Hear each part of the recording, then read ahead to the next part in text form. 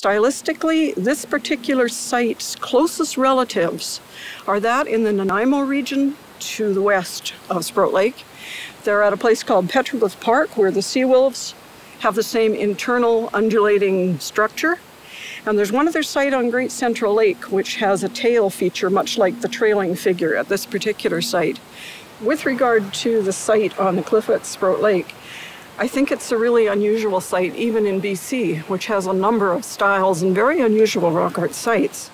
It's unusual because I believe it's a single vision, in that, unlike a lot of other rock art sites, which look like they've had input from a lot of different people with different artistic abilities over time, this particular site looks like it was carved by someone with a singular vision, and the same person did it. I also think that this particular site, which is located on a cliff called the House of Raven, has definite mythological background to it. It involves the hunt for the lightning snake. And Franz Boas, in 1891, suggested that one of the figures, the one by the crack in the rock, is that of a manned canoe with the prow missing. And it suggests that, like some modern art, where you are the viewer of the site is part of the picture, he is the interpreter of it. I believe that this particular site was also meant to be seen from the water in a canoe at a time of high water, which would place it in the late fall, winter, or spring.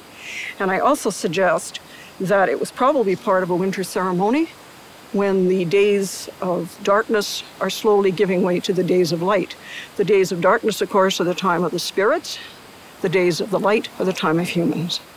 The site suggests to me the winter ceremonies because it's similar to other sites on the coast, one of which is a large rock on the Skeena River. And a fellow who studied it for many years believed that that particular design, which was a mass of faces and strange creatures, was meant to be viewed by firelight because it would seem like the creatures move. And at Sproat Lake, one time only, we were there in the winter, the water level was high, the wind came up, and as the water rippled past the cliff face, the creatures, which were below the high water mark, also looked like they were swimming, and I think that's what the artist intended.